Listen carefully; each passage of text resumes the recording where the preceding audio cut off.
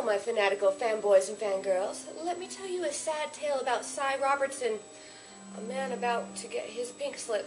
And no, I am not talking about the cross-dressing Victoria's Secret variety. You drilling delinquents, I know you're out there. No, I am talking about unemployment. Something I can relate to, having lost 3 husbands.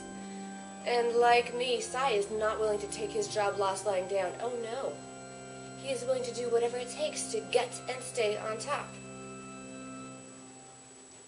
A position I happen to enjoy immensely. Several husbands would attest to. Well, actually, they would attest to many more positions. However, I'm going to save those for my memoir. I call this tale Odd Man Out. And it is indeed odd. Enjoy.